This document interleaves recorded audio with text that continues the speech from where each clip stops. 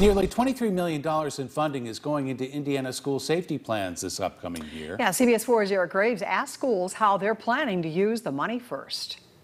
425 Hoosier schools are getting tens of thousands of dollars each to help make schools safer. This year we set another record with the amount of money awarded and the number of applications. The money comes from the Indiana Department of Homeland Security. The Secured School Safety Board reviewed the applications, and Director Rusty Goodpaster says schools decide what they need most.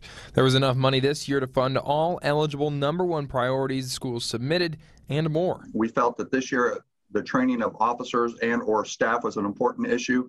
So if that was a priority #2, then that training was also funded. The Central Indiana schools we spoke to decided to focus its grant funding on school resource officers. They have such an impact on our students and staff on a daily basis, and we can measure it. Chase Lyday, the chief of police for Avon Community Schools, says this grant is helping Avon add a 7th SRO, the most the district has ever had on staff. Our school resource officers are the face of safety for our entire program. Hamilton Southeastern got the max $100,000 in grant money.